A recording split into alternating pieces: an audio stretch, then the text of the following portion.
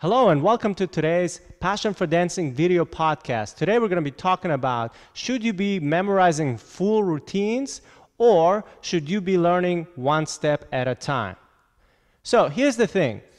Some people, they learn a whole bunch of steps in a combination, one after the other, and that's all they do. They memorize a whole routine, and every time they dance with anybody, they go through that whole entire routine. And then another method is to learn how to do each move individually from the basic step. Yeah. So which one is better? Well, in my opinion, for sure, learning the individual step, how to do it from the basic step.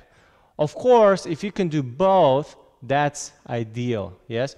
But let me explain a little bit more why I don't think it's a good idea for you to learn a full set of routine. Here's the thing, when people are learning, let's say 10 steps in a combination, one after the other, if your partner knows that routine, so if it's your wife or your consistent dance partner, usually you won't have any problem because they'll remember the routine, so that's okay. But what if you're dancing with somebody else? Yeah, and what if your lead wasn't particularly good that day, and you did maybe two of the moves, but then you couldn't quite remember what comes next, or the follower felt a little bit different, so you couldn't continue into your routine, and then after that, usually people just get all screwed up and they don't know what to do because they don't have a second plan. Yeah, their only plan is to go through the entire single full routine, and if that falls through, they have no idea how to go into another step. Yeah, so I think it is better that you know how to do each step individually, so that you can dance the basic, and then you can lead and follow into another move. And then do a basic again and go into another move, and that way you'll be able to dance with anybody you want, and you're not going to be depending on a certain routine form.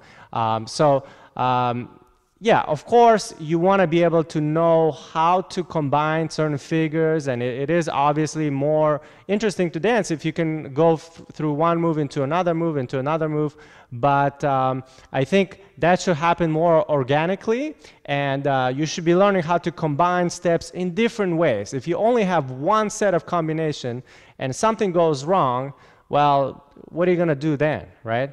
So mix it up. Yeah, make sure you know how to do each move individually from a basic, and then also try to see if you can combine short combinations in different ways, so you can see how you combine different steps in different ways, so that you are not depending on just one way and one way only. What do you think of this, and what do you do yourself? Do you memorize full routines, or do you usually go for the individual steps?